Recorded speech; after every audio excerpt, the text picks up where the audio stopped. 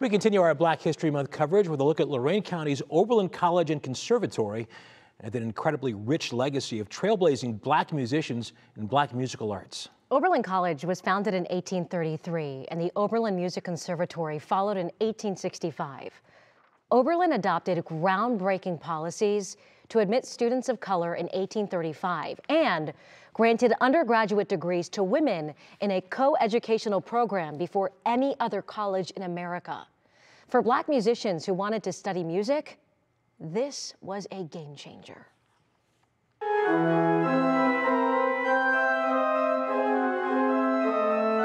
On the campus of Oberlin College, a world-class organ can be heard beyond the stone walls of the storied Finney Chapel.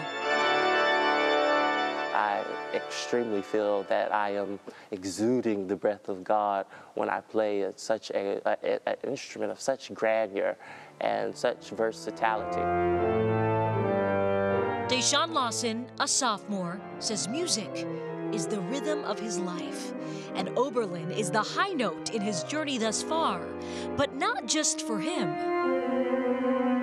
Black musicians specifically have been granted special privileges and access to a high-class education that was not offered during a time when Blacks were not allowed to perform or even attend the Ivy League, so to say, or any of the other white institutions during that time. That history, a force behind why Daesean is here today. So there is this common pattern throughout the years that we see these outstanding Black musicians are receiving their beginnings at Oberlin. Like Robert Nathaniel Dett, the first Black double major graduate of Oberlin Conservatory, inspiring him through every note he plays. And of course, Harriet Gibbs Marshall, the first graduate of Oberlin Conservatory of Music.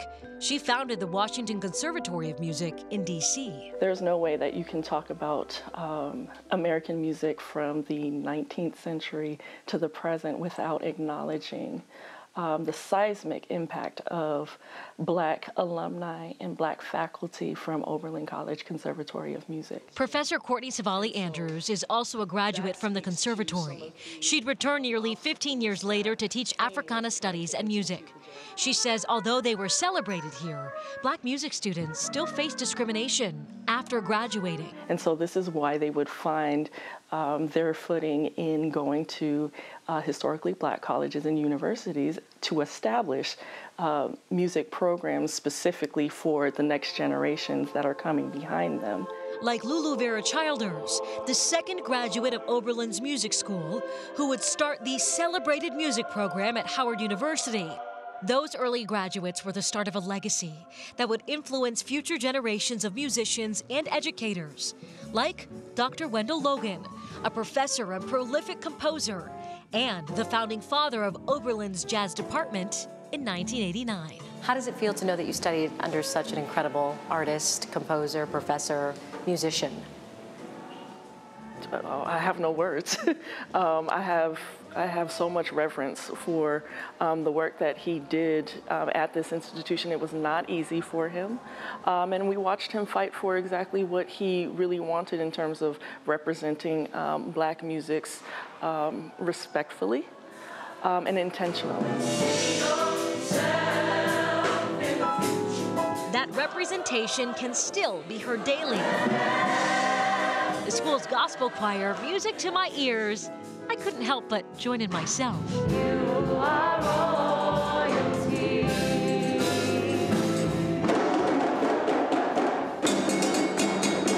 And as impressive, Djembe, West African drumming, one of the only courses of its kind in the country. Black history is all year long. We do a lot of work to make sure that our students know that these are living traditions. And today, so many talented young musicians are following in these storied footsteps. In the chapel, Daesean is doing just that, creating the most beautiful music with his hands and his feet, and with each note remembering those who paved the way, who also told stories through the notes they played. My life's goal has always been to perform, inform, and preserve the traditions that are found in Negro folk music and Black classical music. I hope that whatever I do, I am doing something that involves the Negro folk song.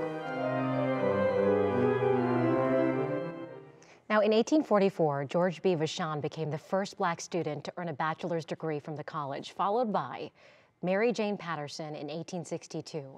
She was the first Black woman to earn a degree from an American college. The history in Oberlin is so deep. We were there, you know, morning and afternoon. There was still so much to see aside from the music school.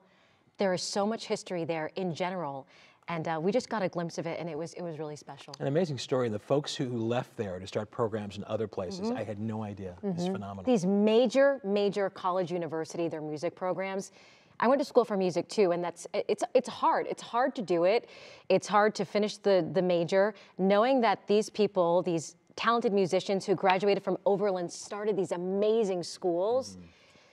I just have so much respect for them, and it's really cool stuff. I'm sure they had no idea how they would carry that on and introduce it to other people the way that they did, just, you know, by their years there. Yeah, so it was great. You're so extraordinary. And a Laura Queso singing picture. Yeah. He was not having it. You know, I jumped in on that choir, and they were like, what is she doing? No. I don't believe It clearly made the cut in the piece, so there we are. I don't believe that. Really nice. Thank you.